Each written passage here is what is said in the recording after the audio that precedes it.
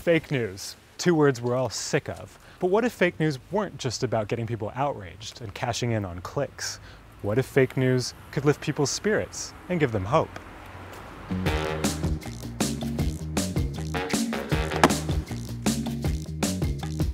That's exactly what happens in Jakob the Liar by Jurek Becker. It's World War II, and Jakob lives in a Jewish ghetto in Poland. One day, by chance, he overhears the German occupiers listening to the radio. He can't believe what he hears. The Soviet army is just a few hundred kilometers away. Freedom is coming. Jakob tells his friend what he's heard, but he also makes it sound like the radio was his. Suddenly, everyone in the ghetto is talking about the news, but now Jakob feels compelled to keep telling good news. Unintentionally, he becomes a liar.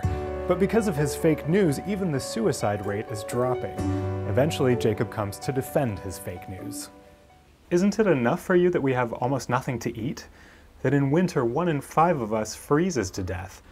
That every day half a street gets taken away in transports? All that still isn't enough? And when I try to make use of the very last possibility that keeps them from just lying down and dying, with words, do you understand? I try to do that with words, because that's all I have. Then you come and tell me it's prohibited. Author Jurek Becker spent his own childhood in a Jewish ghetto in Poland. After World War II, he came to live in East Germany. This book, his first novel, fills the reader with warmth, without giving way to pathos or minimizing the horrors of Nazi crimes.